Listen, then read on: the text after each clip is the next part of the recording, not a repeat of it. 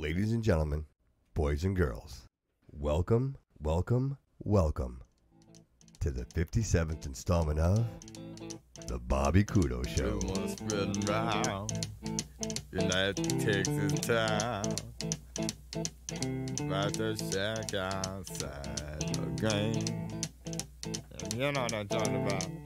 Just let me know if you wanna go to that home out on the range. They got a lot of nice girls.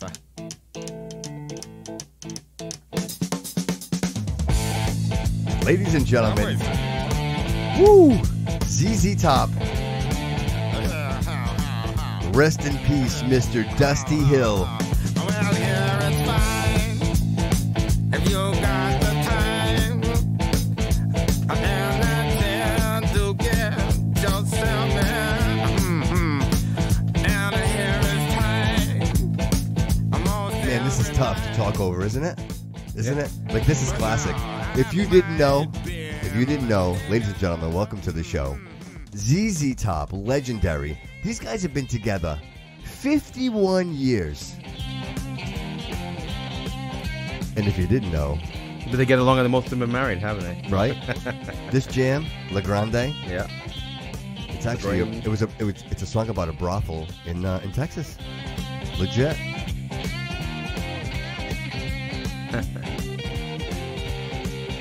Mr. Billy Gibbons, Frank Beard, and once again the legendary Dusty Hill, who passed at the ripe young age of 72. ZZ Top.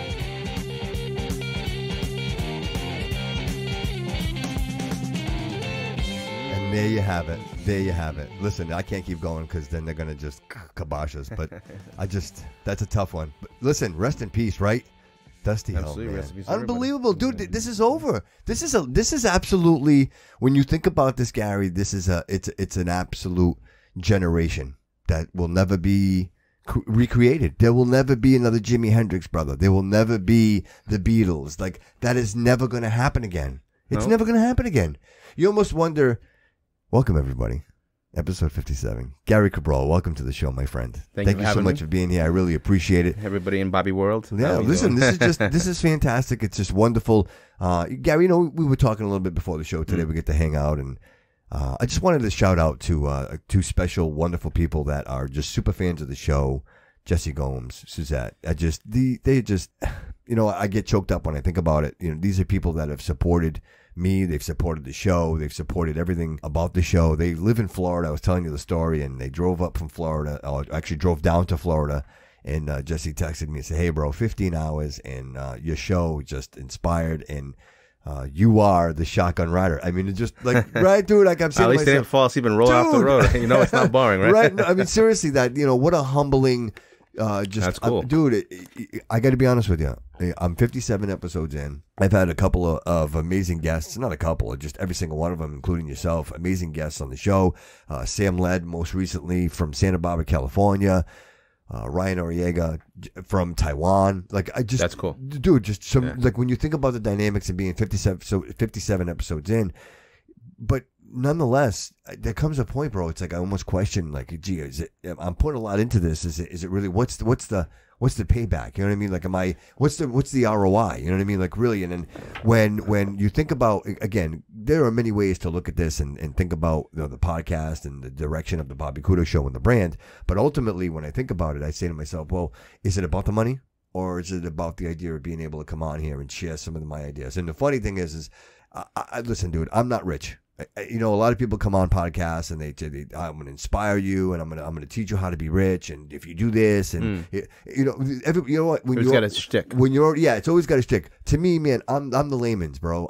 We're working, bro. We're in the ditches. Like, this is reality. This is what it's all about. And the analogy in all this is actually the point to what I was getting to is, if I step in shit, right? If I step in shit, like I'm trying to tell you, listen, hey, There's shit over there. Don't step in it. Like, right? That's to me. I mean, if you were going to simplify this in all its factors, and that's all I'm trying to do here. Trying to teach by experience. Yeah, like, bro. You know what I mean? I've been around for a little while. I got a lot of experience. I've had the amazing experiences in my life, and with like people like you, and just amazing people that have inspired me, and I think have maybe directed me in my train of thought and the way that I look at maybe things. Changed you at some points. Right, That's part of life. It's living, dude. Because you know that's what? Life, it's easy to be black and white, and it's easy to be just mono. For me, I think everything that's alive. Isn't that giving up though? Being mono and being alive, it's giving up. So I mean, just like what you're saying a few seconds earlier, like you were thinking, is it all worth it, or is it? That's something that's a natural thing of human nature. Saying, do I want to do this all forever? Is it really gaining? But that's the time we keep going, and then something should.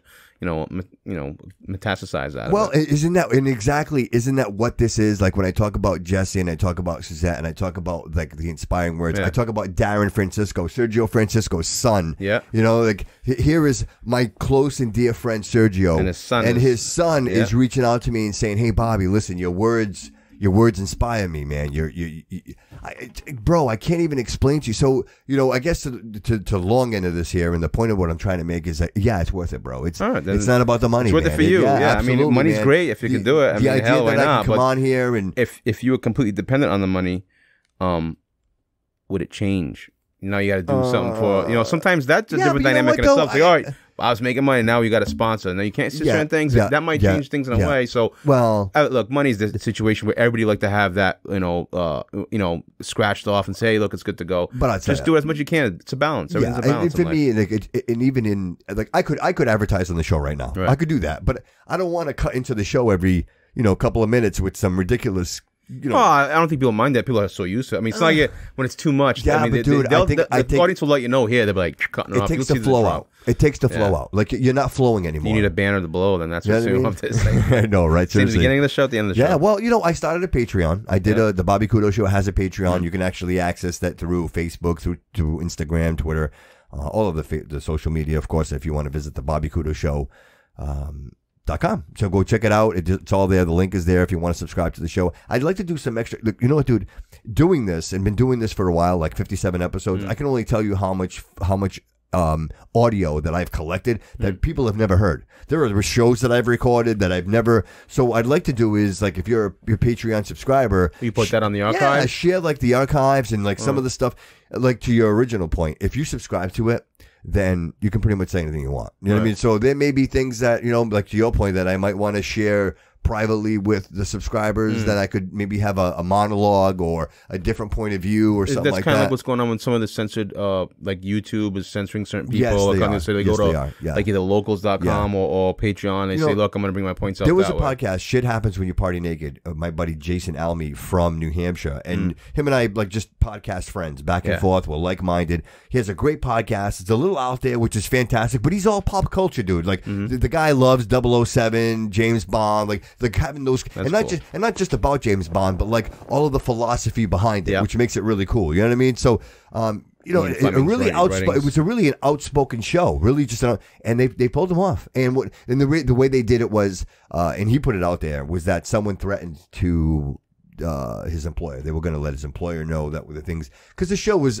I hate to use the word raunchy, but it was almost like a money python. You know what I mean? Like, just out there. And you see, but this is where things go wrong, right? This is where segueing. Go ahead. This is where things are getting really out of hand, and you can see it throughout things. It's like someone's calling your employer. Your employer should have no.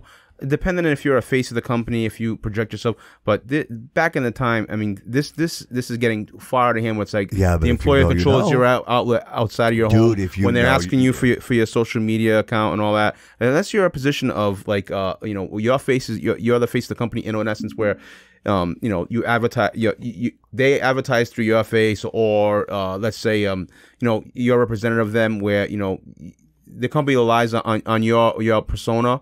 But if you're just an employee there, you should leave it alone. The company says, hey, look, everybody thinks it has no bearing on his work hours here. If you like the show, if you don't, change the channel. But he's a great employee here, regardless of what he thinks. He still conducts himself well in this place, and that's what we expect from all our employees. Yes, done. But you know this what? Is the problem. They get so bombarded. The lawyers say, just forget it. Yes, this is sad. It's sad. Everybody should worry about this. The problem is one shit ruins 10 attaboys. You can make 10 problems. Right? 10 right. You remember the one wrong. I'm telling you, bro. If you live the life of a hero long enough, you die a villain. It's inevitable. I will tell you this. I know, and I'll speak out there. And listen. If I wasn't truthful and honest with the audience, and I wasn't truthful and honest when I come on here, then what the hell am I doing here? My previous employer. Like, that's what happened. Like, it wasn't that I didn't want to leave. I didn't want to go. I built relationships with people. I really enjoyed the work that I was doing. I was impactful. Like, in the literal form, in the literal word, I was saving lives. I was assisting people save lives. I was supporting an oncology center. You know what I mean? Like, I'm legit. Like, I wasn't, and I really enjoyed doing that, but it got to a point where you have to stop. Like, I have no more to give. Like, there's just, at some point, where is that line? You're asking. You burn out. You burn out. Yeah, you're asking too much of me. You know what I mean? It gets to a point where I become resentful because I don't think you appreciate the hard work and effort that I'm putting in to what I'm doing. And so, like, living under that philosophy where you say to yourself, man, I'm all in. Like, I want to win. I want to support the company. I want to support the idea. And you give all that. And all of a sudden you find yourself like looking around going, where's my family? Like, where did everybody go? Like, I'm working, 60, 70, 80 hours a week. And that's fine, the money. But then you realize, wait a minute, I'm salary. So, you know what I mean? And I made a commitment to myself that I was never going to go back to a salary position. Of course, I'm back in a salary position. But because of that reason, because listen, pay the bills. You know what? And in this, no offense to anyone who is in a salaried position, but listen, if you're in a salaried position, they're taking advantage of you. Like, in other words, they're making like a 401k, like a 401k. They're making money. Like, guys, don't think your company, when they match you 6%, they made fucking 22% on that money. Like, don't think they're doing any favors. Well, the brokerage does. They make money on the tax. Tax advantage, but the matches with the tax. But I mean, that being said.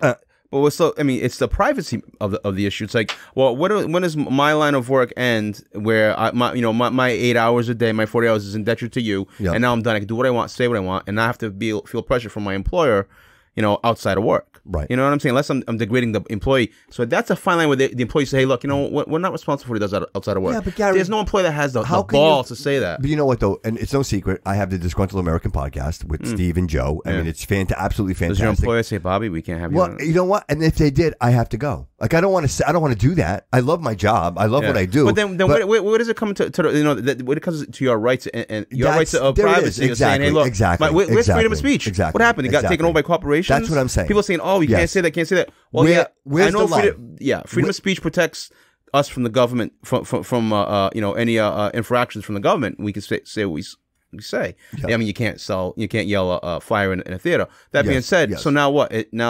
What gives the corporations or your employer that entitlement? Right. They're the ones drawing the line in the sand. Yeah. They're the ones that are telling you. Who gives them the right to draw the line? I don't know. That's the problem. Because, you know what? In all fairness, my sense of humor is not your sense of humor. Like, what I think is funny, you might not find funny. I mean, we're friends, Gary, so obviously we're like-minded. But in general terms, in a public forum, we might not laugh at the same things. No. So, but it doesn't mean I'm going to criticize you because you laugh at the old lady tripping and falling, where I may look at it as, oh my God, the old lady tripped and fell, where you might be like, did you see the old lady trip and fall? Right. So, again, two dynamics, but is one right and one wrong? No, I mean, as long as you go over and it's okay if you laugh, as long as you help. Yeah. You know what I mean? You can, you're going to go over and help her. But I'm saying, this is the radio. It's like, there's certain things. It's like we're not watching ourselves. We're not sitting together as a society saying, hey, look, no, that's wrong. Nobody's sticking up for nobody. No, and things are getting bad. I mean, just like no. I mean. I don't know. I should get started on it. We'll be here. I'll get on a tangent. Well, you know what? Look, I don't want the show to be like a political show. But in all fairness, but it's not even politics. It's corporations that are controlled because their fear of the PR. You can't you can't be in this environment right now without like living in politics. It is clear that the government is making a move for total control. Like that's inevitable. You know what? If we were playing chess, right? We're at that point where somebody's going for checkmate. You know what I mean? Like the knights we're right there. Yeah.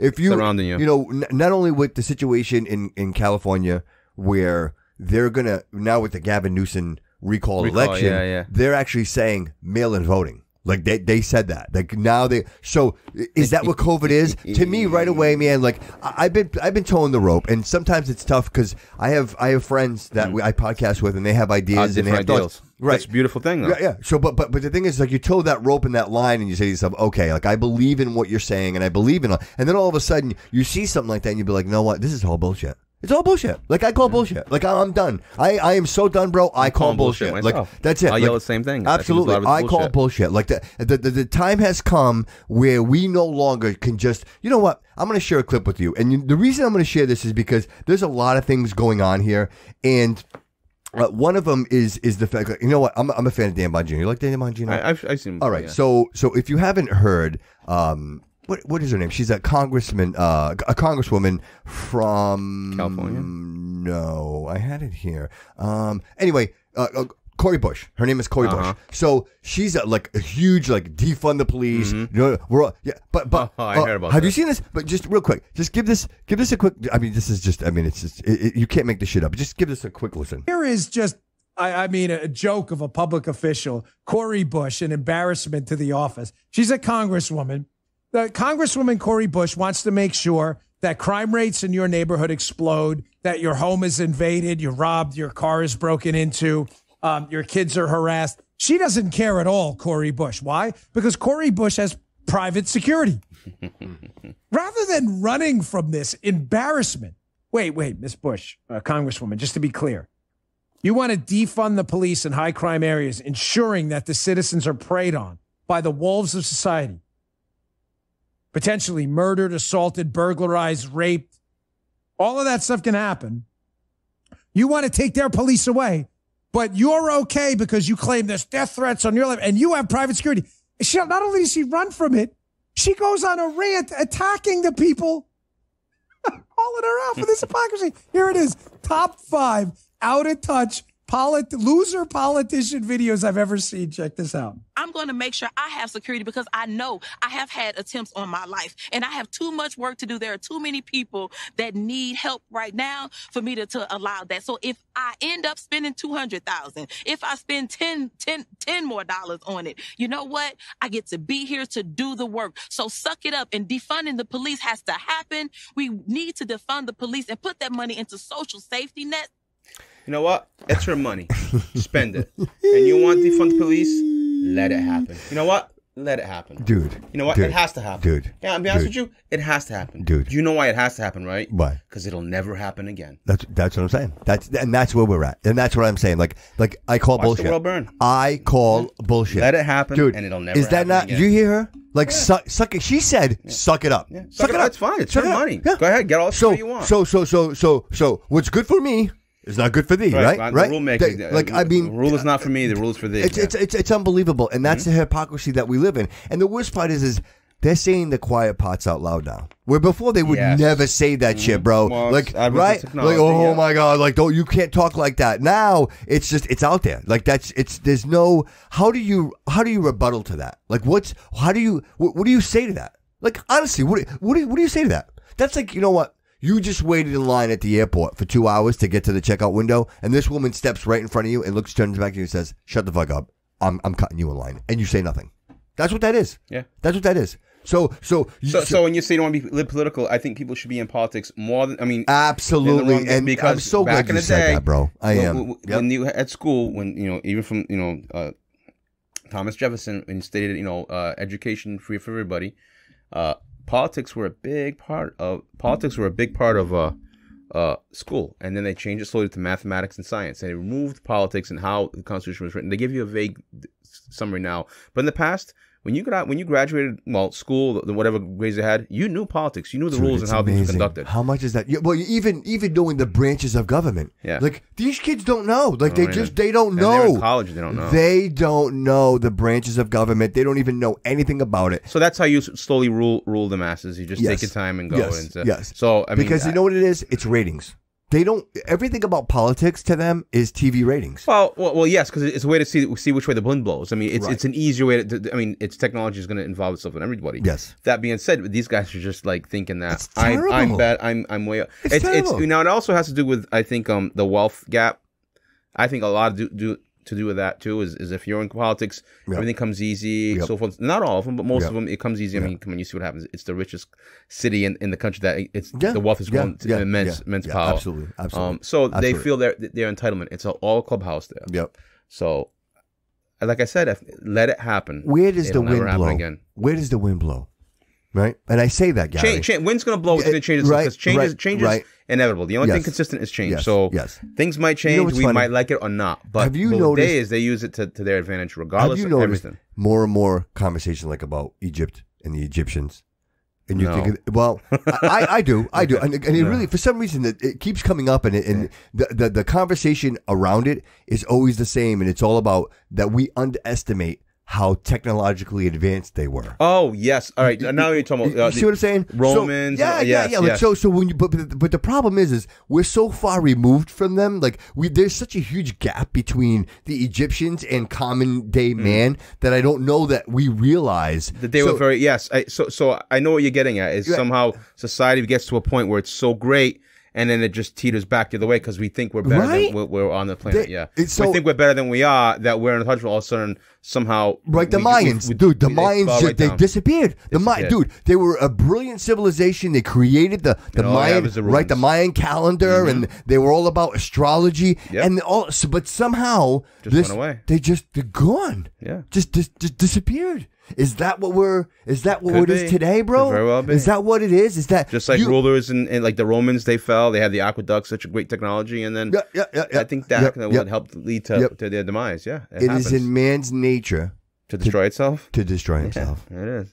Isn't that? Is it? And I hate to be doom and gloom, and I don't want to be doom and gloom on the show, but it's not. It's education. But when you think about I think about these things, and I look at these patterns, and I say to myself, "Gee, is that where we're at right now? Are we peaking out?" Because a very scary thought for me, and I don't know if anybody else thinks this way, and please chime in if you do, is AI, artificial intelligence. Yes. And I don't think people understand the implications of what AI is and how that's literally going to change the way we exist. Right. People, you know what? People say right now, oh, wow, look at the Tesla, right? Autopilot, right? People are like, wow, that's really cool. Guys, listen, that is a computer doing the task of a human being. It is processing information. Not only is it processing information, it's processing information better than you can. It's making calculations while it travels that you can't even make. So it is actually, in essence, it's smarter than you. And Skynet, dude, I'm just kidding, dude, no joke, I mean, dude. It really is, and I hate to quote like Elon Musk because he needs me helping him out. But the guy, he's like, listen, guys, it can be very dangerous. Take it easy because it's very dangerous. And I think it's one of those things, Gary, that once you release it, it's like Pandora's box. Like once you open it, you can't contain it. You know what I mean? Like if you look at what is it, Boston Scientifica, like the way that they're building those robots, man, and the robots are doing the Macarena and they're dancing around. I mean, I don't have to fear that. Not in my lifetime. By the time it becomes that way, even though technology is growing faster and quicker than we can even fathom. That being said, I think we're going to destroy ourselves before AI even completes this. AI might be the tool, but that we use to kill each other. Let me ask you a question. Yeah. So we both invest. You invest. I invest. We just have different ways of investing. I'm still in. AI is helping with that too. I'm like the virgin in investing, right? So, but I'm using Robinhood, right? But just for you, just for conversation, if I could write code and if I could write AI, would it be possible for me to write AI code that would literally, in the world of Robinhood now, the fact that you can buy fractional shares, couldn't I just write code that automatically monitors the market and just creates money for me? That's what they do. No, right? Well, no. I mean, you think about it, dude. If there's too many variables, even the biggest dude, but brokerages can't do it. But odds are off. No, because nobody's gonna tell you how the market's gonna do. None of them. They're all smart. And they have. But what about? I'm saying AI, bro. Dude, I'm saying AI. AI can't judge a storm down the road that's going to hit and knock down certain powers. Like Watson. It's all it is probabilities. Like Watson. There is no IBM certainties. Watson. There's no certainties. It's only probabilities. In life, that you'll always know it's probabilities. But Gary, you'll never get the certainties. What if it won't work, buddy? What if you can make AI to make you money in a way? You might get caught and go to jail. What if the source? What if the source is ever knowing? What? What if it's Watson? Like IBM Watson, Watson is in the cloud, right? What if Watson? But listen, that's Watson, the guy that you're talking about. Yeah, Watson knows everything though because it has access to all. It has access to the internet. So Watson has what does Watson do all day and all night? It learns. It learns. It knows patterns. It knows weather patterns. It knows like what are the probabilities of an earthquake in California. All right, you see what I'm saying, I know dude? what you're saying, but you're going back to investing in stock market. Look, yes, you but still get. There's different. Yes, investing also has to deal with a lot of people that people forget is called animal spirits, which is how people feel, and the psychology of investing. Or people get scared of a market, they pull out. There's no major rhyme and reason. Look, the market will always be more erratic than you can stay solvent. It'll stay erratic longer than you could ever stay solvent, buddy. I mean, look, you could try to do it. Yes. It'll help you, Yes. but don't try it. It sounds like you're trying to get rich quick scheme. And then if you can make that AI, that's what I'm saying. Watson, you don't even need the stock market because you'll be automatically rich. All right, You'll so be here's better my than idea. Elon You Musk. ready? I'm gonna share something with the audience. All right, I shouldn't do this because I'm giving up my ideas. You ready? I'm gonna go to a bank. I'm gonna convince the bank to give me $1 million loan. You can probably get it right now. And I'm gonna take that $1 million and I'm gonna hire people to write me the code to do that. Okay. And then I'll make enough money. They're already there. They're working at Fidelity, the Prudential. There you go. They're already working there. I'll offer them like $300,000 salary. They say, why? I'm making $1 million right now. Do you think they are? Yes. There's a lot of guys making. Shut up. No way. No way. For real? There's hedge fund companies going right now, 24 hours a day around the world. No, but I'm saying like single man, like me, like Bobby Kudo working at a hedge fund by myself. Millions?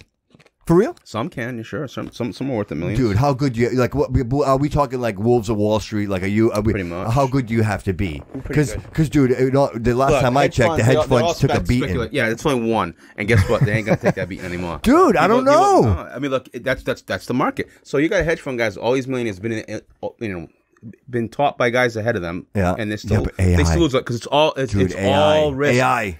It's all speculation. No, it's not. Dude, AI. I've seen enough where I don't believe it. I don't believe the AI. So you don't think you don't think my $1 million idea will work? No, it won't cost you. It'll cost you a whole lot more than $1 million. You think so? Mm-hmm. Dude, but I'm telling you, I can hire that guy. How do you even start? What do you even start? How do you even start doing that? I gotta find somebody who writes code. Huh? Okay, the code's the easy part. How do you start to get the information and but it's out there. put them together? It's out there. It's all out there. You could just trend everything. Trends are great, but like I said, it doesn't remove the psychology of certain investments. Political risk, counterparty risk. Yes. There's so many risks that AI was. AI can crash just like. All right. But so what? I'm not going along with it. What if I'm 75% right? Then you're 75% right. There's a lot of people that are 75%. Yeah, but I'm winning. Okay. Then I'm winning. So you're right. So I'm getting 75% of my investment. Okay, so how do you do that? You're going to pick one stock, one company, one sector? Not me. Oh, why not you? Because you made the AI. Watson. What's Watson going to say? Do this? Actually, what would we name it? Let's go Watson. Let's go for Watson. All right. Let's go. It's already copyrighted though. Like IBM's going to sue me. Well, yeah, I don't know. Bobby. Just say it's Bobby. I don't know. It doesn't matter at this point. I'm just saying. Okay, so I want to call it. I want to call my AI Manny. All right, so Manny knows many things. Manny knows many things. And Manny has access to everything. Yeah. So then what? So all right. So somebody knows that Manny knows everything. You think somebody's gonna say, "I'm gonna," just like the hedge funds company say, "You know what? We're gonna short this guy," and then they got screwed. So they think Manny knows everything. Going to put out fake information so Manny sees it, and then they come around, turn around. Let me ask you. How does the cartel determine how much oil and what the price of crude oil is going to be? How do they do that? Demand. But how do you determine that? Oh, there's many factors. They just go by a risk evaluation. All right. So what if I took those factors? Yeah, you do it all the time. I put it in an AI. Yeah. And I let the AI do the math. It'll do the math. It'll give you the same thing that they have the AI doing already. We're gonna be rich. You're not gonna be rich. We're gonna be rich. We're gonna be on the We're gonna be on You're the gonna yacht. be rich, and then one dictator goes takes over the country, and they're like, all right, this oil is mine. Yeah, but we know that though. And things won't happen. No, Manny knows. Manny knows. All right, one ship crashes. Manny knows. Manny's like, hey, listen. They're coming. Get out. If Manny knows, then you don't even have to worry about the stock market or anything. Any investor, you just know what to do and say, look, Manny knows that. I'm gonna go put $100 on the lottery and I'm gonna make $100 million. And so I look right now. My mindset, I don't believe it. Elon Musk might convince you something, but I still think that the world has so many variables that change that makes it so that that's what's gonna happen. But here's a no-brainer. Pfizer. Yeah. Why didn't we buy Pfizer? Did you? Some people did. I didn't. I didn't think about it, but I bought other things. But that's a no-brainer, though. But see, that's an easy one. Because you know the pandemic, and they're building. They're the ones creating. Yeah, but see, but now here's the thing.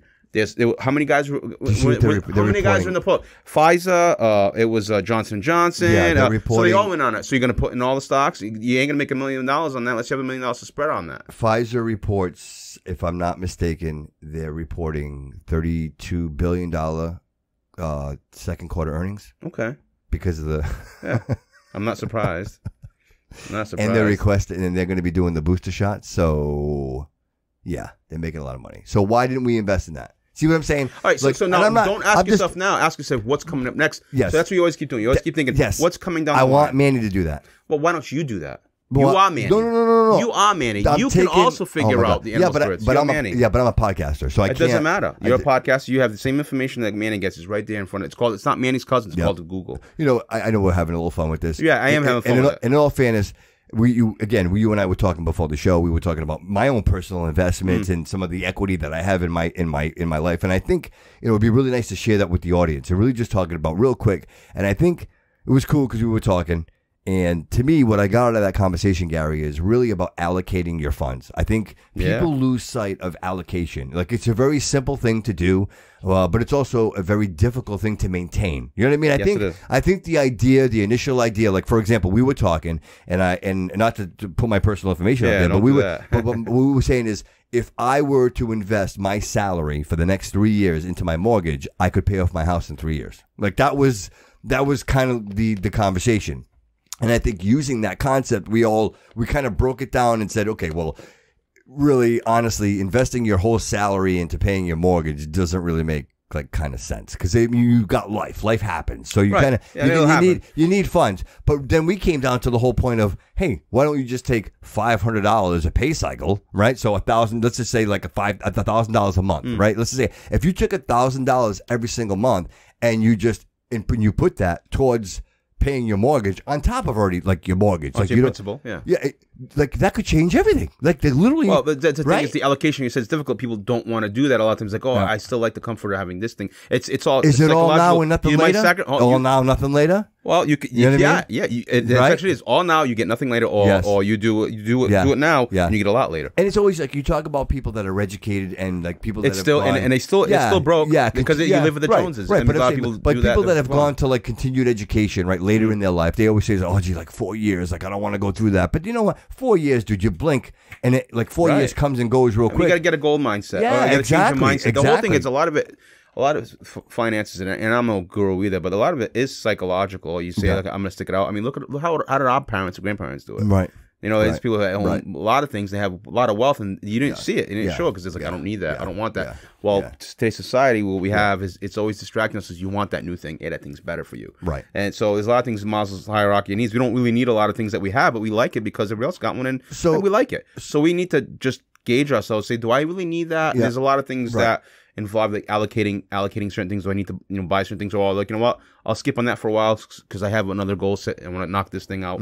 It's definitely doable, and there's so many people that do it now. There's so many podcasts. I think really it's about picking and choosing. Like, what do you want in your life? So if I decide that I want jet skis and pontoon boats and all these toys, you can pay for it later. You can buy it now. Right? You can borrow it now and pay for it later. So does it make more? And I always hear this all the time, and I always hear about people using their money rather than just letting their money sit. Oh, save your money, put it in the bank. Well, no, I see. Saving your money right now is not really the ideal thing. Save some for emergencies of cash. I would put it away and save it. Yeah. But people buy jet skis. You're buying crap that doesn't make money for you. Some people use debt. They use that to incur more income later on. I'll use my debt to buy something that's going to make money for me, not to buy a jet ski, not to buy, you know what I mean? That's just buying it. Now you have it. You're fine. Okay, now it's devalued, and you still owe the bank. Right. But that's what people think about. But my point is that are you really looking at, I'm going to enjoy my life now while I can? You can do a little bit of both. You see what I'm saying? Yeah. Like, so what's the balance? And I say to yourself, you're not rich. That's the problem. Right. So you're going to use what you have. Right. So if you were to invest, like we said, like if you would invest a portion of your salary weekly to say, hey, you know what? I want to just get rid of this debt, whatever that may be. Right. Whether it do be, that. That's a goal. Like do that, get rid of that. And now you're building equity towards maybe something you want in the future. Yeah. Like if you do want to buy that jet ski, you can buy it and not be like, hey,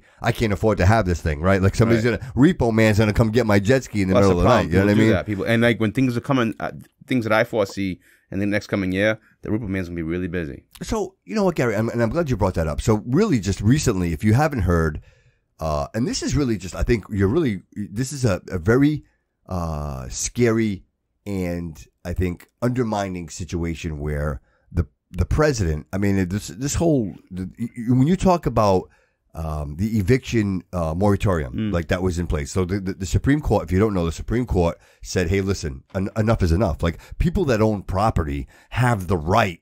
They literally have the right to pay their mortgage. You know, perfect example, my mom owns a 3-family house. If those tenants weren't paying, you know, their rent, then my mom can't pay the mortgage. And next thing you know, like, how does that work? So, you know, there's so many things that happen when you think about this.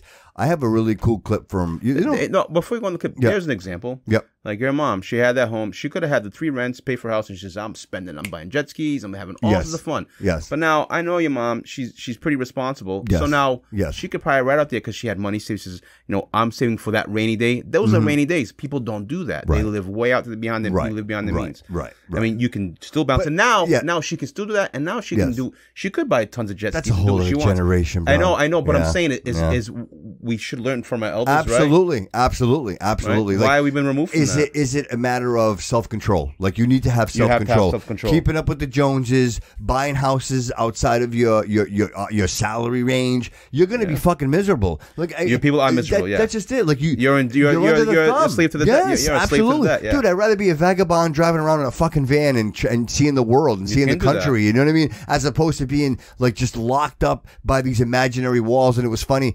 I was watching. I wish I knew the author. I was actually watching a video and he was doing a presentation about a book that he wrote.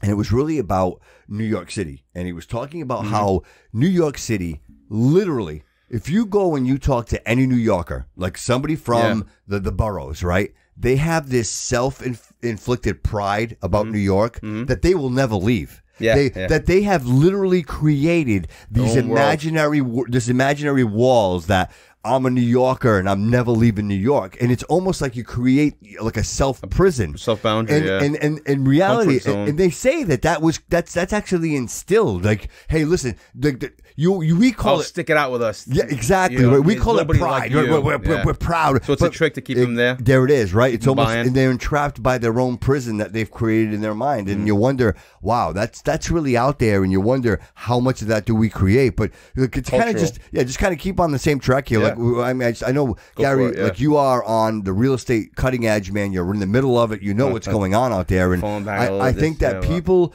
listen, I don't believe, and I think that everyone should get the help that they need. Like if you need help, you should get the help that you need. But at some point, at what cost, right? So, as Americans who pay taxes, that tax money helps other people, like people that are on welfare, people that are on social services, Section 8, whatever that may be. That comes from the tax fund, right? So now when you talk about landlords, and when the federal government gets involved and says, "Hey, listen, you're cool, we're going to take care of the rent," and then all of a sudden the Supreme Court says, "No, you can't do that anymore."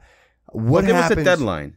And then they want to extend it. The Supreme Court says you can't do it. You can't even. The first law wasn't. But what's the legal. purpose though? Like, is that an idea? Like, so if I can't pay my mortgage, Gary, they're going to repossess my home. Right. Is that a way to do that? I mean, legally, when you think about it, if I don't pay my mortgage, if I can't afford, get it. Like nobody cares, nobody gives a shit. Like in episode 56, I really like emphasized that nobody gives a shit. Like the bank doesn't give a shit. They don't care that you don't have the money. They're going to say, hey, listen, if you don't pay, you're in foreclosure, and we're going to take your home. Is this a way to do that? Are they going to be collecting our homes? Is that what we're talking about here? And I know Mark Levine is very like he's on the right and he's just but I think it's important that we hear this because I don't think everybody's hearing this. Okay. Unless you're in or you are a landlord, this doesn't impact you. Like you're not, but if you rent to people, you don't know it yet. It is going to impact you. It will impact everybody. Right. And so you wonder like what direction this is going. I mean, just check this out because this is just fantastic. You know what? This is worth every second. Here's Levin. It's time to impeach this loser in the White House. Check this out. He's just defied a federal statute, a Supreme Court decision. He knows that the CDC doesn't have the power to extend these moratoriums on rent. He says, we're going to do it anyway, because he listens to this Harvard emeritus professor, Lawrence Tribe. He's just violated the federal Constitution. Now, let me say this. I brought this up on my radio show last week. Republicans, have you ever heard of the word impeachment? Are you guys going to go down to the border and whine yourselves to death? I know you're not in the majority, but you need to start explaining to the American people. This man just violated a Supreme Court decision. This man is the border wide open in violation of our immigration laws. I mean, you impeach Donald Trump when he's out of office because of a letter. You set up a phony incitement insurrection. This man is doing enormous damage to this country. People with the virus. He knows they have the virus. His government knows they have the virus. They're pushing them into the interior of the country. Now, what kind of a president does that to his own people? Look, I believe you told me there's like something out there that they want to change this. I don't think it's just the country. These politicians are just useful idiots. But the point is, that's what impeachment is for. Not for the Democrats not saying nothing bad about the guy. Well, yeah, I am going to say bad about the guy. He shouldn't be there right now. Get rid of this guy. He is a disaster. But see, the Republicans don't want to do anything. They want to let it happen. Oh yeah. You know what? Like I said, like the defund thing. Let it all happen, and then they'll never come back again. Give them what they want. Give them what they wish for, because they always say it. Be careful what you wish for, because you just might get it. Yep. And you got it. You got it. So disparaged. People like I can't deal with this You're going to anymore. be wearing masks. They're hoping for the midterm, saying, okay, then get sweep the floors. Oh, that's exactly it, bro. That's the whole. And that's it. Like we were talking about Gavin Newsom. That's exactly what this is about. The whole goddamn thing that's scary is that with the mailing. Republicans on radio. How about it? The I word, impeachment. Let's start to talk about it. That'll take too long. Or the 25th Amendment. Think about it. Happen, but let's start to talk about it. It's so sluggish. Why do you depend? Why should you depend on government in your own life? Than any single one of our enemies. That's it. There you go. I think there's. I mean, I don't want to be a conspiracy theorist, but there's something going on down the road where they all want to change the whole world. It's like it's not a coincidence that this is happening all over the world. Like Australia's in shutdown. Yeah, shutdown. And there's protests, but the media's not putting up. There's massive protests in there. Spain, France. Yep. Oh, you should see some of the signs. They're hilarious. You know, they put out there, and there's like streets flooded with protesters, and the media, mainstream media here isn't really showing that. Mm-hmm. And then, you know, you've got these people who just want to watch the 6 o'clock news. They follow suit. And these guys are pros at projecting fear. When you have a guy like Cuomo, Andrew Cuomo, and obviously he's a man with so much power so long, you think he's going to be perfect? Right. So that arrogant, like that's what happens. So you have, obviously, unless you live under a rock, there's 11 allegations of harassment on him, and they're literally dragging him through the mud. And to be quite honest with you, even the Democrats have realized that. We can't hold him back. Yeah, once Biden is like, yeah, I believe he should go. So my point in saying this is that, guys, if you didn't know, Cuomo made decisions. You know I'm not speculating. This is fact, and there are numbers that there were thousands of elderly people that died. Yeah. So, who do you think he wants to go on? Right, he wants to go away for the allegations, or does he want to go for the murders? There you go. Get rid of him here. And there you go. And the thing is that Democrats, for them, it's killing two birds with one stone. You know what I mean? Get rid of him, and they'll forget about. You got the guy You got the guy responsible, right? The guy that they're blaming for all those deaths, and then now you got a harassment charge that you could be like, oh yeah, he's a creep. We don't follow him. But don't worry about the old people in the elderly home. Don't worry about that. No. But you know what the best part is like I only want to share these things because I don't want people to be fooled. And if there's anything about the Bobby Cooter show, listen, don't step in that shit. I just told you it's there. Take a step to the left and check it out. So don't be a politician, dude. I want you to this. You have to see this. This is gonna blow your freaking mind. Check this out. My celebrity crush right now, Governor Cuomo. Do you think that you are an attractive person now because you're single and ready to mingle? Do you really think you are some desirable single person? You are well-liked among the ladies. People knowing that you're single and think you're good-looking. Everybody forgets this. This wasn't that long ago, guys. Help. I think I'm in love with Andrew Cuomo. I called your brother Chris. He also said that, now that you're the love gov, you've kind of transcended politics, and now you're just part of. Well, they're self-proclaimed Cuomo-sexuals. Sex symbols. I heard though that you had a crush on our boyfriend, Andrew Cuomo. Oh, I can't stand her. Everyone does, right? I think he's fantastic. You would have thought 50 Cent would have. These feelings taking are her out, perfectly but natural. he didn't. Many Americans experience moments of being at least Andrew curious, if not fully Cuomo-sexual. Trevor, There isn't a call bus yourself big enough, brother. Homosexual, and I agree with you. I feel like I'm a homosexual too. Some people are calling themselves homosexuals. And there's a group of women who came out and they said, we're falling in love with Cuomo. Getting ready for my boyfriend to come on TV. Ooh, we wake up together every single morning. Me and Andrew Cuomo. Ooh, there he is. Could Andrew Cuomo be any hotter?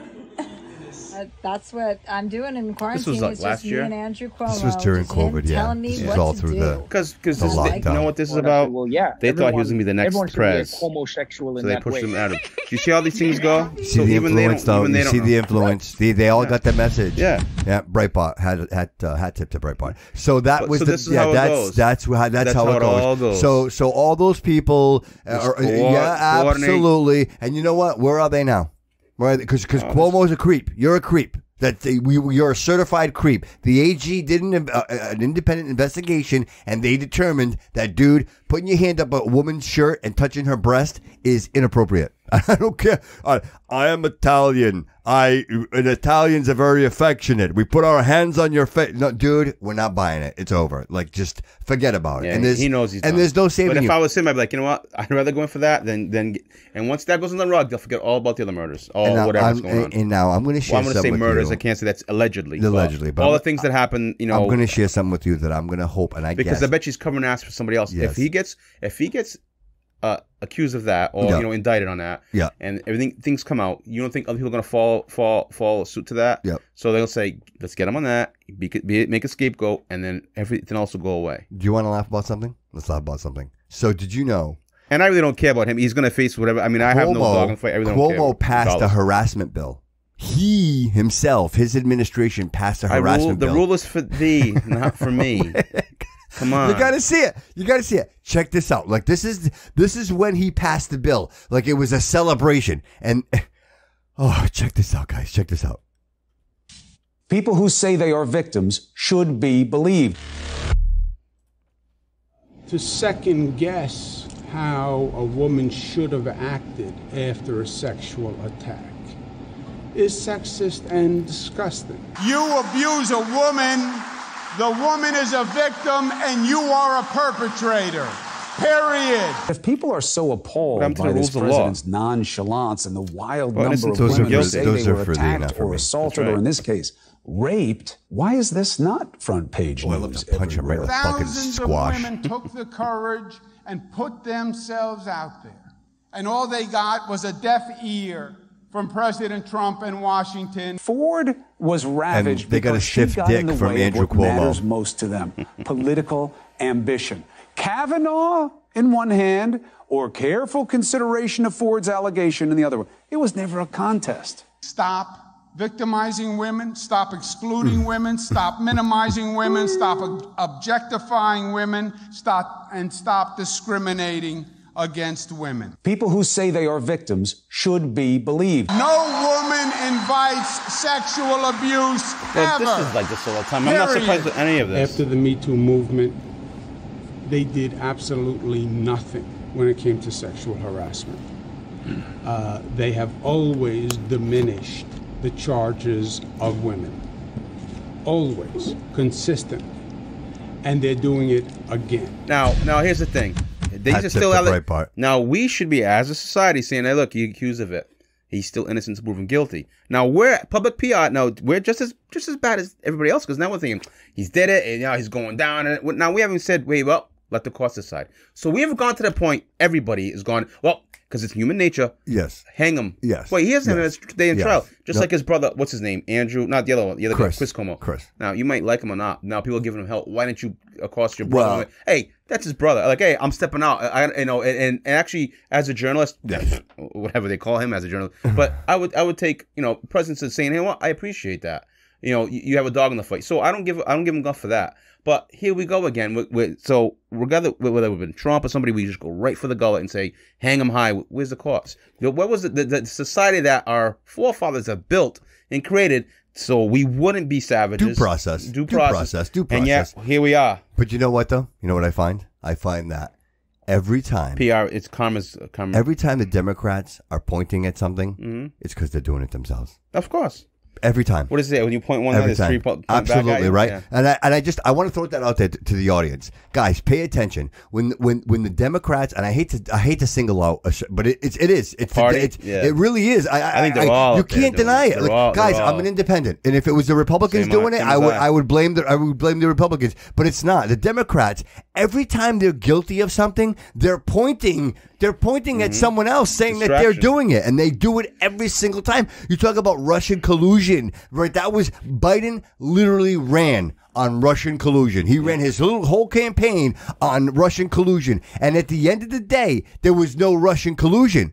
But the idea now is you look at Hunter and $3.5 million from the mayor, and there's all the money over here, and there's all the money over there, and he's getting oil money. Like, so, again, go look over there. Meanwhile, you're the one guilty of doing it. Don't stand, look at the man behind the curtain. Right? And that's exactly what it is. And it's, again, like, I didn't want to get political with the show, but that is so relevant right now in the news media and the news stream. See, but we're looking at them, right? These politicians, that's what the media's like, oh, I watch, what are they?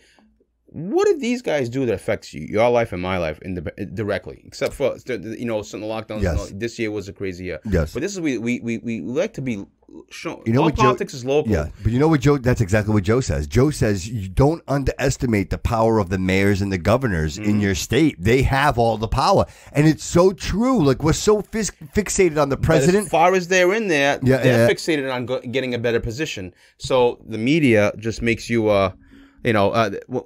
it makes us look at them, but they're already thinking above the pot. And then, the network is telling them, hey, look, the networks say, hey, look, don't worry about the state. We'll work our way around. You sure you won't get that position? CNN said it. Look at Rhode Island. CNN said, what's her name? She took off. Oh, of course. She Healy. less about Healy. You're gone.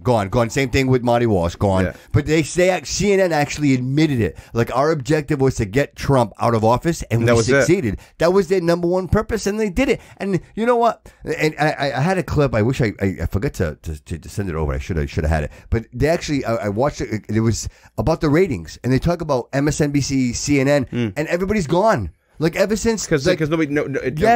Trump was the reason why people were watching, and once Trump was gone, they lost their CNN. They are literally circling the drain. It's so terrible, and so. You think to yourself, is it the conservative party that is still embedded? Because we're not watching the Black Lives Matter movement burn down the Target down the street anymore. Like, that has already passed. Like, we're on to the next thing. Like, we're talking about the Delta variant plus, and then it's going to be the Delta variant plus, right? And then the Dojo variant, yeah, right? And then it's the Delta Alpha Phi. You know what I mean? Lambda Lie, right? Like, and it seems like they're going to keep doing it. They're going to keep doing it. They're going to keep scaring you. I say, Gary, I ask you this question, brother. Why are they doing this? No. When do we say no more? Oh, it'll happen. When does? Because I think when it starts affecting your personal life to a degree where there's no more support. So your employer says to you, Gary, if you don't get vaccinated, don't show up to work tomorrow. Okay, goodbye. Right. Goodbye. Right. So that's why people should not be in a heavy amounts of debt. Let me ask you a question. And I'm not indebted to that servant and say I can and have a skill set and say goodbye. Yeah. So let me ask you a question. Who is going to be impacted more by that decision? You or your employer? It'll be me. If you get see, I think the opposite. I think the employer, because in this market, how many people are going to follow suit with you? There's nobody. How many people work with you saying, "Oh, I need this job"? Who's your guy? Who's going to replace you? Who's doing your job? Right. I mean, no, I'm serious. I definitely hear you. Who's doing your job? So if your employer says, Gary, don't show up to work tomorrow because you're not vaccinated. If he says to me, they already knows that they know that they have a replacement. Yeah, but where's Gary number 2? Is there a Gary number 2? Yeah, there is that'll replace me. How about number 3? How about number 3? Yeah, there'll be 3. And 4? 4. They're all out there? Number 4, if you have 40% of your workforce say, no, we're not taking it. We're all quitting. Then as a ratio, most employers saying we're not touching this because it's going to cost too much for us to make them do it. So are we getting to a point now? And that's when the things that happen. I think money makes people do so things. Funny. I love my mom. I love my mom to death. My mom, she bleeds blue. She's a Democrat. She came here. Somebody told her when she got her citizenship. Somebody told her that she was a Democrat, and she's that was different back then. The Democrats were different. Yeah, but even now, like, and for her to tell me her words. Bobby, this is not good. She said so. To hear that from her, where she would never admit that and know that, how many people are out there right now that are saying, "Hey, listen, this is not good." We all say it, but right? we're trying to. We're the ones trying to adjust ourselves and become the face of a good society. We're trying to do everything, but when push comes to shove, things will happen. I think it's a very fine line between conservative and progressive. But I think if you're conservative, progressive, there's no fine line. There's a big gap right now. So no, I'm saying, but in art, like for me, I'm a conservative. Hey, listen, I'm conservative, but you have your reasons. But I think we need to be progressive in moving forward. Like I think with what though? With certain things progressing with our livelihood, with our American history. No, I think fundamentals, brother. I think every child should know and understand what World War I and World War II were, the Korean War, the Battle of the Bulge, the Alamo. I think our kids, bro, we know what that is. When I say those things, they resonate with you because you learned that in school. They don't teach that anymore. No, I think because of there is a gap. There's certain kids go in high society or where in more affluent areas of the country or even neighborhoods. Affluent schools, they're taught that in more detail. Where the lower, they just brush things off and pass it. There's another gap there. They're not educating people who aren't affluent. There's that is a definite guaranteed correlation. Absolutely. I can guarantee you. So there's a difference. It's always thinking about red and blue, black and white, but there is actually more of a divide that people aren't seeing, which is a wealth gap divide. And ultimately, that is going to be the ultimate divide. Ultimately, we are a community and a society. No matter what, no matter how you think of it. Like you may think that I don't need you, but in some way, shape, or form, for society, we do. Yeah, we all need each other. Right. That's how we became what we are now because of tribalism. Absolutely, and I think we, as a collective, we need to think that way and say to ourselves, "Wait a minute, does the government exist as if?" So, Gary, you don't think about breathing. Right, you breathe. You in and out every day. We all breathe. We breathe how many breaths a day? We never think about it. Is that what the government is right now? Is the government an entity that we believe is so empowering that we are subject to it? We've been believed that. We've been taught to believe that. Okay, we forgot the point. That's not true, right, Gary? That doesn't exist. That's not so true. how do you? You can see it's more fragile than you think. Really. So how do you make people? How do you make people understand that this is our society? This is. Like the government only exists to serve the people, not the other way around. Like you listen to Nancy Pelosi and she talks to you like she's doing us a favor. You are not. She is not. The government isn't helping us. They're fighting government everything. Never helps. Government gets involved. It fucks things up. Bro. Government fucks everything up. You know what I think? I think when you live in a nation of 331 million there's nothing going to be perfect. Like, never. Not gonna be perfect. But you have a society, you have a population that is capable of creating what? Anything. Dude, we anything. have. But the problem is we're so separated and so divided. Well, here's the thing. Dude, even down to the fucking unions. Like the teachers' unions. You know what? Sorry, and NAW. But this is IBEW. Look, the numbers involved, it's a whole, the law of large numbers will help in this situation. But I mean, look, you just said it. There's 300 million people. And 300 different minds and visions and people coming from different spots of life. Isn't that what makes us great? Yes, but also this diversity. Well, I hate to use that word because it's so distorted now. But there's so many words that are distorted now. You're afraid to say. No, but this is why it is. Diversity meaning so many different walks of life. It's complicated. We're it's going to be and it's going to be complicated. Yes. Now that we see it now more often and more, but now we tend to forget. You tend to forget this. We're still animals that came from savage. We haven't grown out of that. That core is still in our brain. So sometimes we've seen it in South Africa where the riots came, and so you don't think we're not far from that yet. Right, but so sometimes, like you said, in South Africa, Egypt fell, Rome fell, all these societies. You think what's better? The faster we are, the faster we can actually fall because the technology is going to get better. Yes. So we're just on this ball of dirt. We ain't nothing special. No, we're not. We're not. But so, we learn, right? We learn. Like, even by the time we've learned, we're dead. If we're out on that African plain, right, and we're trying to survive from the saber-toothed tiger, what do we learn? We learn tools. We learn weapons. Right. And you watch my back, I watch your back. You evolve, right? We know that together we have a better chance of survival. And I think there is a narrative that doesn't exist. But there were still tribes fighting each other. It's not real, dude. None of this is real. None of it's real. Was the red bull pill? What are you talking about? That's what I'm saying. No. What I'm saying, like, all of it's created. Like, the narratives are all created. And the media creates it. Yes, It's media. you know what the best example is? The WWE wrestling. Like that whole storyline. Yeah, that's all created. Entertainment, though. Dude, Gary, you and I grew up thinking wrestling was real. Like, how many years? Well, you could say it, but That was 4. Dude, there comes a point where you're like, hey, listen, is this not real? Right? I mean, there was a long time where that was controversy. So you're saying the WWE, the government's not real? The WWF never admitted, it was WWF, by the way, they never admitted that it was fake. Remember that was taboo? Right. Like, they never talked about it. But then eventually, obviously, because of society. The culture, they grew. The people who are fans, they had grown to that age where they knew this. When Mick Foley was taking a baseball bat to the fucking skull and they were busting his skull open, they had to admit that it was all scripted, that they weren't literally doing this. Right. But for a long time, we believed that was real, that these guys were going in the ring and beating the shit out of each other. You know what I mean? The Sergeant, the Sergeant Slaughters of the world, dude. You know what I mean? The Pedro Moraleses, the Bob Backlunds, like those guys were in there fighting, right? So you believe that narrative. This is the same thing, bro. They create the narrative. So what's the narrative? Like what? It's blue against red, dude. Control. Huh? I believe. No. See, it's to distract you, so they'll be controlled, so things get easy manipulated. It's whatever they want. I also think this is some kind of like crazy thought. Like they know. Yep. They know that the way things have happened and throughout the world, how certain societies, that it's not going to last long. That they need to change things. I mean, this is just a crazy thought, and I could be here for hours. That things need to change.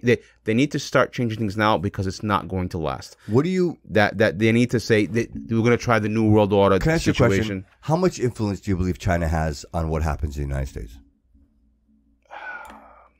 Quite a bunch. I think quite a bunch. I think monetarily, where it's corporations and what if I told you? What if I told you that Newtown, Connecticut, right? That whole situation. Mm-hmm. Did you know? Geez, rabbit hole. I hate going to rabbit hole, but I have to share this because it's killing me. David Chapman, if you don't know, he is the candidate for the ATF to be the ATF. Yes. So, guys, do me a favor. You go on YouTube and put in David Chapman China propaganda video. And the disturbing part of seeing this is that on the same day that happened in Newtown, Connecticut, the same day in China, a psychomaniac went into a school with a knife and sliced up a bunch of kids. I remember that. So when you watch that video, you guys, the first video that comes up, just click on it. It talks about how the Chinese government didn't talk about the event that took place in China. Right. What they did is America. But the you know what the disturbing part was? Is that David Chapman he was in the interview. Like he volunteered to be in that propaganda video talking about gun control in the United States when in China this maniac goes into a school and is slashing up kids. And you say to yourself, they literally shifted the news to the American problem and away from the China problem. And, you know, again, I don't want to jump in the rabbit hole, but when I look at that, I say to myself, too bad you already started is that China's influence? Did China say, hey, listen, this is what we're going to do and this is what we're going to share? China's learning how did they get David Chapman to show up on the... A lot of money. Dude, the TV station... They just, you know, David Chapman's he's a camera hound, so they say, hey, look, David Chapman, the ATF, let's talk to him. Oh, great. It's a Chinese news company. What does he know the difference? Yeah. Okay, I'll be glad to go on. Yeah, sure. So it's not like he probably has no clue why they thought about it. Terrible. But look, what's China? China is doing like many other nations. China's learning our game. China is still as a they know our game and they're playing it. So look, and people think, oh, China's this. Look, China is not to be underestimated. They're an empire. They've been an empire longer before we have. They've fallen and gotten up again. We have a 5-year game plan. They have a 500-year game plan. Yeah, they do. Okay, yeah, and they're winning. They said we're going to be communists. This is the Communist Party now. Things might turn around up there, but they have, they know. They'll say we're going to use America's game against them, and we're going to go. What are they, everything's made over there. That's what I'm saying. They need us. You know, my wife said, well, why don't they just take us out? I'm like, because they need us. Because where's their economy? Yeah.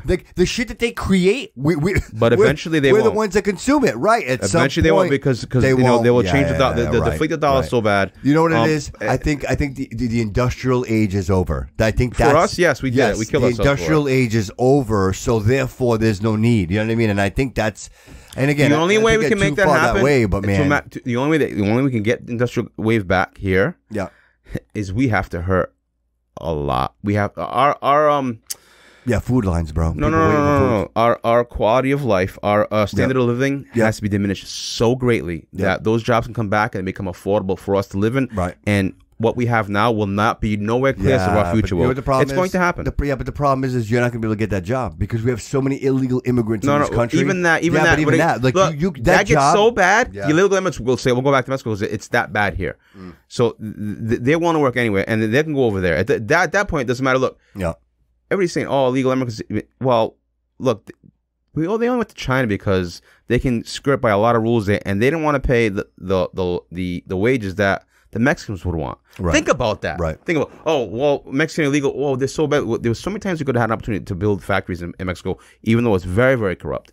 But they still decided to go halfway around the world because they know the communists would allow them to do what they wanted to a certain degree. I'll let you do what you want in my land until it's time for me to take over, and now I have control. So many guys, entrepreneurs, have tried to go there and start businesses, and they did well. And all of a sudden, you get two guys from the CCCP come in there with uniforms saying, "Thank you, we'll take over now." Yeah, done. Thank you for your time. We'll take over now. Can I say something? No, you can do. Can I say something? Fuck China.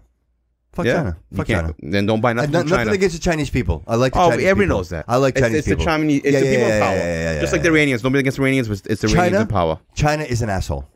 China's an asshole. But now here's the thing. Did the rest of the world think of us as assholes too back then?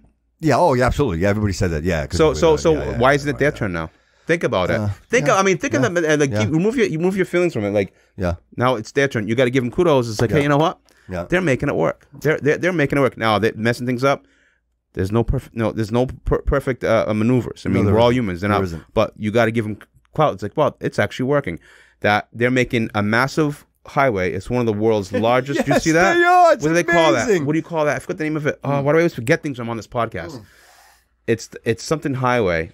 It's something, and it's the road. It goes all the way up through Africa, Middle East. You know what that's going to do, right? That's going to cut them. It's going to cut right into Antarctica and everything, right? They're going to go through that whole through Africa and up the Middle East, and then the small portion going to Europe. Yeah, international waterway. It's like the travel lane for the not cargo. even waters now. They go right through. They're going right through Egypt and all that. Yeah, but they even said Russia too. They're actually doing a whole. Russia's involved. They're like, let it happen because now this is going to remove the maritime strength that we have. Yeah. Because here's the thing. People think, oh, America. Here's one. I mean, I don't know if we have time. America, we had, World War II happen, right? So like, we were in all these countries in the world. Why didn't we take over? They get spoils of war, right? Right. So we look like heroes, right? Well, here's the thing. Well, we blow it up and we fix it. Well, here's the thing. Well, kind of in essence, right? Right. So we all look like heroes. Oh, America did this. Well, we did it in a way, but we also did it. People don't think about is we made them say, well, we'll change it. We'll help you build, but we're going to change everything, like to make everything spent on oil. Yeah, right. But it's gonna be all oil's gonna be bought on the dollar. We're gonna be the world reserve currency, and everything. And they knew everything's gonna be shipped everywhere. And we had the master waters. We had the shipping lane, so we controlled the world of marines. Yeah, you're right. The maritime travel. Travel. So we were guarding that. So we had ships and we guarded all maritime travel. So we had control. So in essence, we took care of that. So we were saying nobody can conduct business or travel without paying us in dollars. We were actually controlled everything. We were the modern day Spain. Like back in the day, if you were in Spain, shit wasn't going across. Yeah, but so everything had to be bought in the dollar. Oil had to be shipped. Everything's gonna be shipped. So we'll guard all the ships. We're maritime control, and then we'll go. So China's diverting that, and they say we'll send everything to the rest of the world. And why do we need the Western world? Why do you all still go with a dollar? Look, it's so deflated. It's so wrecked, and it seems like they're doing it themselves. We're involved. We're doing it to help them out because they're globalists. You become self-sustained. You become self-sustainable. You don't need the rest of the world. You become your own economy.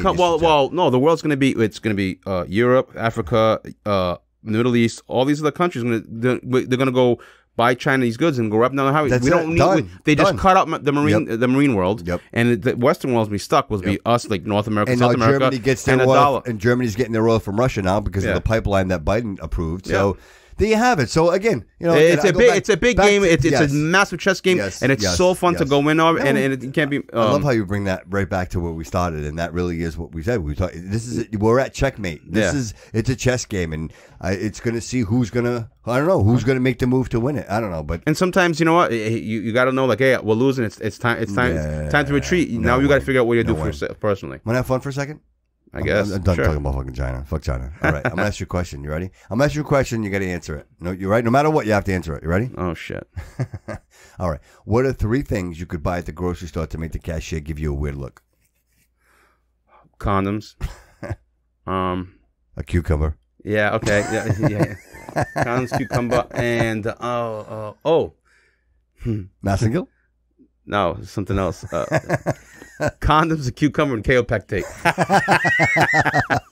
I love it. I love it. I found a bunch of these questions I want to share with the audience. If you could replace all the grass in the world with something else, what would it be and why? Oh. The wife said marijuana. She said marijuana. So I just can't think of. I just skip it. Why Weed, not? yeah. We'll do weed. Everybody can have weed. Yeah. All right. If animals could talk, which species would be the rudest of them all? You know what? Cats.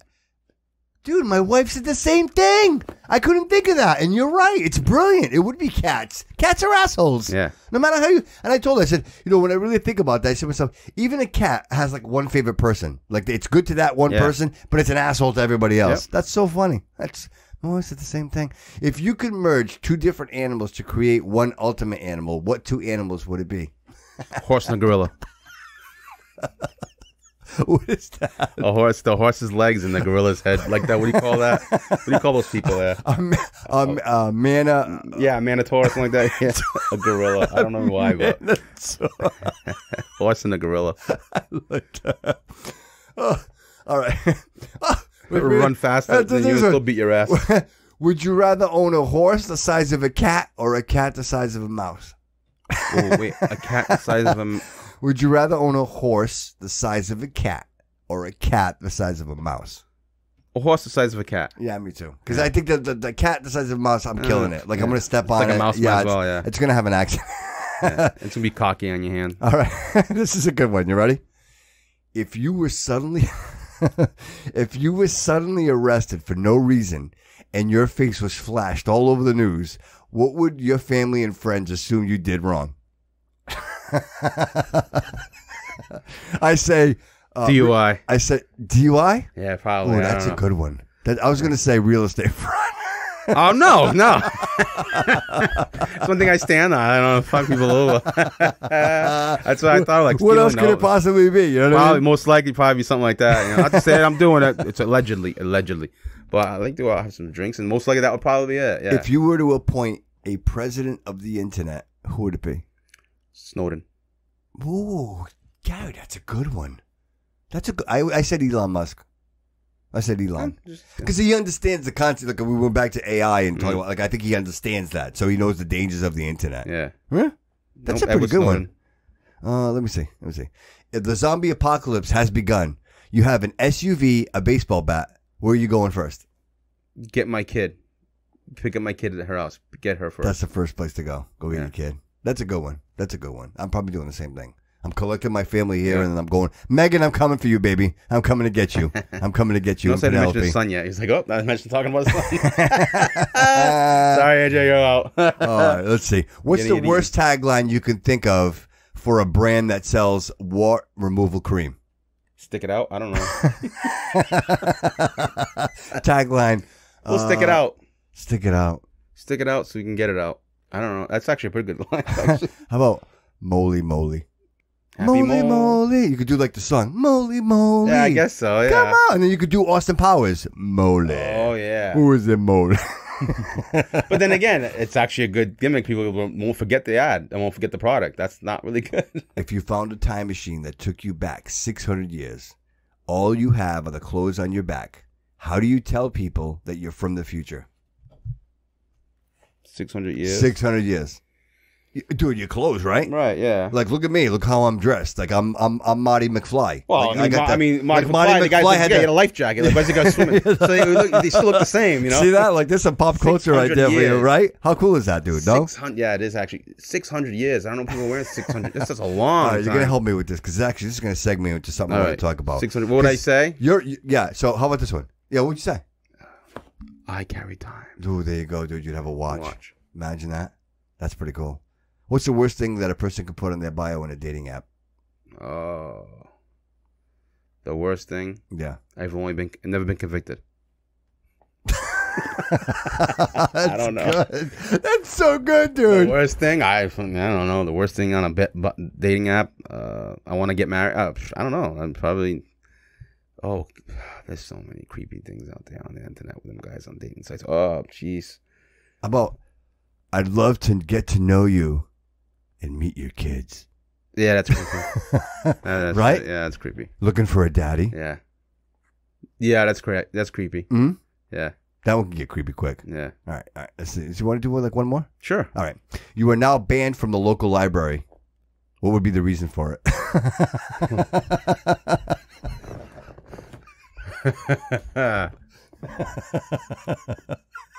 All right. How about, dude, you went on Pornhub.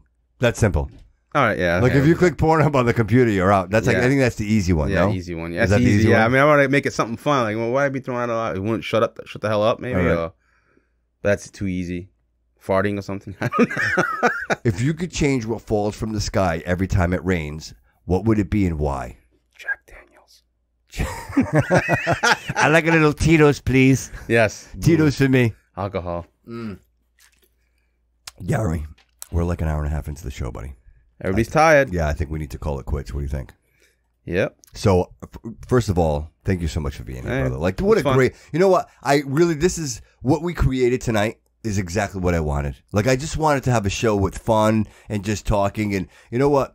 I think if you and I were over at Barrett's Ale House or we were anywhere else, this would have been the same conversation we had. Like, what did we listen to? Right. Like, seriously. Let's go to Like, the bar. and again, I think, once again, shout out to Jesse and Suzette for their wonderful, amazing comments that, for the show. And this is what it's all about. Like, Shotgun Rider. Like, I would like to think that somebody's driving, right? Like, you're driving and you could put this on and just, listen along. And again, I hope that everybody's enjoying the show. Stop your stop signs. And if you got a second, like when you're Follow done, all traffic laws. when you're done with the Bobby Kudo Show, the Disgruntled American Podcast, please go over there and follow. Go over to Apple. I ask. Listen, I don't ask anything of anybody. I mean, I put a lot into the show. I build the show notes. I put a lot in. I never ask anything for anybody. But if you go over to Apple, just a review. Follow the show. That's the power. Like if I'm ever going to get a sponsor, bro. I mean, again, you are a sponsor of the show, and I've mentioned you in every podcast, and your amazing experience with real estate. And Gary, you're still with Wycott Realtors, right? Yes, and, I am. And so if somebody wanted to get in touch with you and put something together, I mean, like again, Right. and I think people get scared. I think people are scared, Gary. Oh, they're scared right now. Yes, They're scared I have some because clientele who just walked out. This is way too high. Yeah. But I think people are afraid because I think once they think when they talk to an agent, like it's screw you real. over. It's real. Like now it's real. But in reality, There's no rush. There's nothing with just talking, No right? Like rush. you don't No, mind giving absolutely. your time. I'm right? not You like a don't- lawyer. I'm not going to charge you a fee for a consultation. Can I call you? Can Sure. the fans call you? So Sure they can. so how are they getting in touch with you? Oh, well, easy way is the email for us because I can call them, if they'll get so I can have appropriate time. Yeah. So in the email, like cabg2711 at yahoo.com. Yes, I have a if question. they tell you like what they're interested in, like, hey, this is what I'm looking for. Yeah, just do that. Make it a quick summary, nothing special, because then I would call you and find out individuals. I mean, emails. People buy house on email and all that, but yes, I would call you, give me a What's the contact market? information. Is it a buyer's market? It's a seller's market. Totally it's a seller's massive market. seller's market. Yeah. So you're listen. If you had to give any, again, we're not financial advisors, but anyway, this is our own personal. Well, advice. as a real estate, save some money. All right, make sure you get pre-approved. And remember, know what like, you want. I think that when you and I spoke, and of course, when you think, I can give you advice because it's personal. absolutely, I can't. But the thing is I'm not guys, legitimately legal I yet. know that it's a seller's market, but remember, if you sell what security you license hasn't own, come in if yet. you sell what you own, you're going to have to buy something else. So Correct. Unless you live with your grandparents. You in go the basement right. or You go from being a seller to a buyer. So remember Correct. that. Like again, if you're getting like buku bucks for your house, somebody else is expecting buku bucks for their house. Right. Unless you're willing to downsize, relocate to a different area. A lot of people are doing that now. But one more time, Gary, what's your email? cabg2711 at yahoo.com or Wycott Realty. Look for the associates. You can find my name. Yeah. And of course, Cabral Goon. It's been on the screen the whole podcast. Yeah, I it's got on you right Instagram. there. Yeah, Instagram. People yeah. can hit you up and Sure, they can maybe do that too. Like shoot you a DM or Yeah, something sure, like that. absolutely. Because Yeah, I'm helping and anybody. again, and I tell guys, and listen, I'm only licensed in Mass, but I have a crew that can run the gamut. Anywhere, Rhode Island next to anywhere. New Hampshire, And we're playing with it. Right? I'm playing with it. We're talking about real estate. We're talking about that. But ultimately, guys, I always tell you that I would never in a million years suggest or refer anybody to you that I wouldn't have my own mom. Like Gary, I would trust you with my mom and all her assets and everything. And I extend that to the audience. And if you guys just are just curious, want to know maybe like a fair market analysis, like those are fair questions right now in this market. And maybe you're in a great position.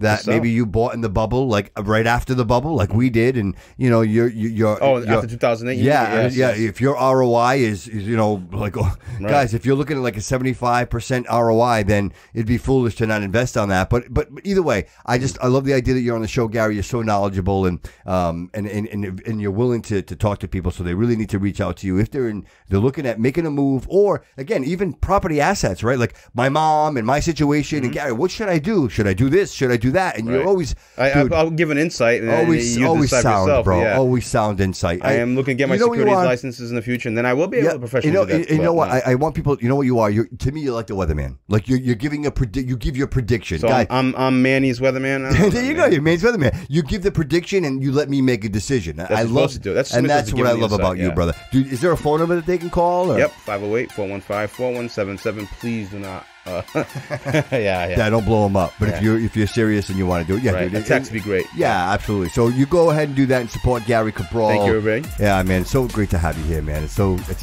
Bro, I'm humbled, man. I love the idea that you come out here and spend the time and we could do this together. It means a lot to me, bro. And I think the show, dude, 57. Dude, would you believe 57 episodes, Gary? Yeah. I mean, seriously, bro. It's the Heinz special. We're friends. We've been friends for a long time. I've had a lot of crazy ideas. Like, and you've been, and so this is mundane, though. But I love, cool. Dude. I love this, and I love that we can keep doing this. And you know what? When we're on episode 150, bro, you're going to be there, and I can't wait for you to be on the show again. I really appreciate these conversations. If it's still America, maybe. Yeah, well, we're going to fight for it, dude. I'm not willing to give up, bro. I'm not willing to give up. Sometimes you got to say, you know what? Yeah. Hit the dot. Really okay, yeah. If you got to know which fight is which fight is even winnable. You know what I mean? I don't know. It's true. Some people are relocating and thinking. I mean, that's beyond us. It's still America, bro. It's still America, unless you're leaving the country. And you know what? You can't leave the country because nowhere else in the world is it better than it is here.